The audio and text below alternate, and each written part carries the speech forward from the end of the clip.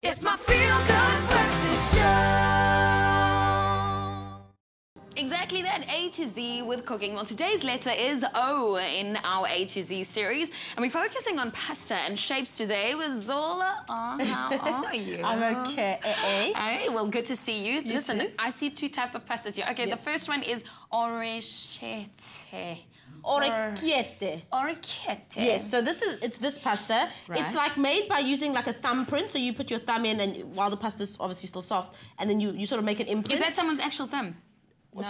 Whoever made this, it's their thumbprint. But orecchiette actually means ear, like little ear, and it's supposed to look like a little elephant ear. Aww, See? Isn't look that at cute? that. It is cute. Yeah, and it's fun to use different shapes of pasta. Everyone knows macaroni, everyone knows spaghetti, everyone knows penne, but try orecchiette and entertain your guests. Okay, but you cook it the same. You do cook it exactly the same, yeah. All right, dried pasta. Our second one in our A to Z cooking series for this morning, and we're staying with O, is it Orzo? It is. Orzo? It is. What it's do you that know? simple, yes. Okay, it is that simple. This one is probably more familiar. It's like a rice-shaped pasta. I don't know if you can see. It looks like risotto. It does look like risotto, but it's pasta. It's not rice. Right. It's pasta. So you cook it in the same way. It's great for using in minestrone instead of noodles or something like that.